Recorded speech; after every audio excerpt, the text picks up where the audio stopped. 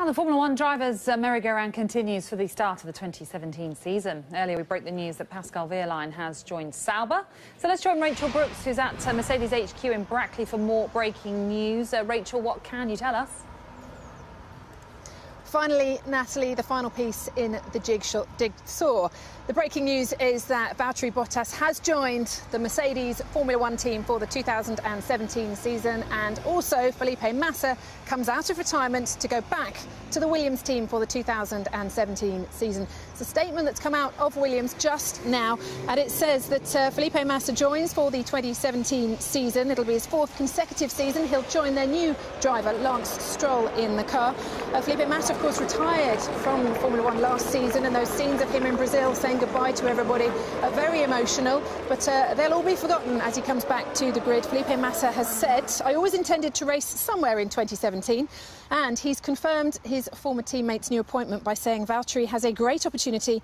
I wish him the best at Mercedes. In turn, when I was offered the chance to help Williams with their 2017 Formula One campaign, I felt it was the right thing to do." Claire Williams, the deputy team principal of the team of Williams, has also said, "I would like to thank Valtteri and wish him a successful season as he joins Mercedes." Let's have a look at how he stacks up against his new teammate, the three-time world champion Lewis Hamilton, and this is how they measure up. Now, Lewis Hamilton, of course, has had nearly competed in more than double the amount of Grand Prix as Valtteri Bottas. He's 5 years older than Bottas. Valtteri, though, his best finish in the championship was fourth in 2014. Lewis, of course, has those three titles.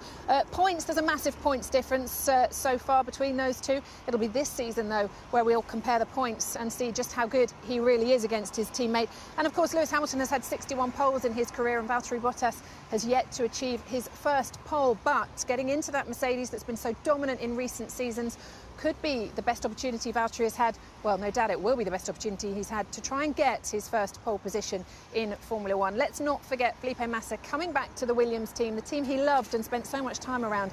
He was very emotional when he left at the end of last season. He brings his family to races, and Williams very much see themselves as a family team. Well, they now have Massa back with them to accompany Lance Stroll, the young 18-year-old who will drive for them next season as well. And, of course, here at Mercedes, the news has broken that Valtteri Bottas has joined Lewis Hamilton, as we expected and as we were waiting to hear, for the 2017 season. And if Manor don't get out of administration, then we have a complete grid now for this year's Formula One season.